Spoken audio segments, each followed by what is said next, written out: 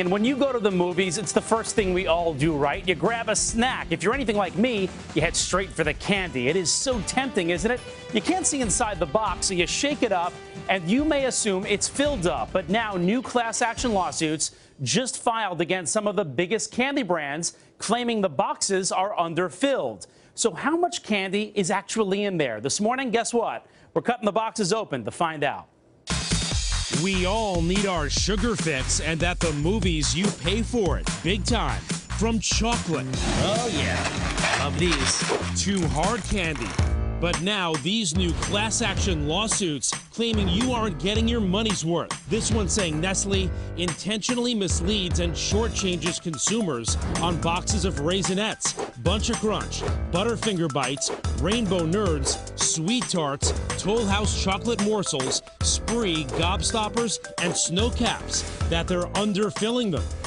Yet another class action claiming Mike and Ike and Hot Tamales are doing it too, saying they uniformly underfill the boxes by 46%. My client certainly believes that this is a clear-cut case of false advertising. Forking over $4, $4.50 for a box of candy, only to later learn that it's only half full, is adding insult to injury.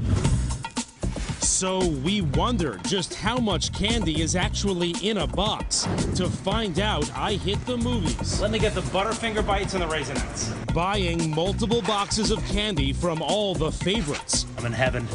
Shopping for boxed candy at drugstores, too. All right, got it. It says 5 ounces in here. And bringing it all back to our NBC kitchen. So here's what I'm doing. I'm cutting a window into each candy box to see where the candy actually starts. Just like this is a box of Raisinets. Almost done. There we go. Put it down. Look at this next to the closed box. This is nearly half empty. I mean, take a look at that. The candy line starts all the way down there. Brand by brand. Oh, hello, Snowcaps. I cut into each box for a peek. Okay, so I've cut open all the boxes. Let's see what we got. I already showed you the Raisinets. Take a look at the Snowcaps. Look at all of that empty space. Come right over here to the Nerds. Look at all that empty space, and I have it next to a closed box right here so you can see.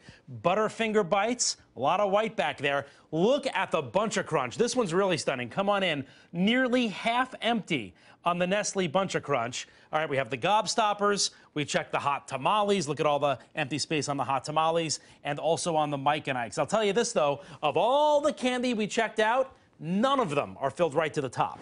So how is this possible? Nestle, the maker of these brands, telling NBC News the headspace is to avoid spillage and product loss during high-speed filling, adding there also may be some unavoidable settling. Just Born, the maker of Mike and Ike and Hot Tamales, calling it functional headspace, no different than many other candy and food packages. Both companies saying all these products and labels comply with FDA regulations, but some consumer experts say it's just wrong.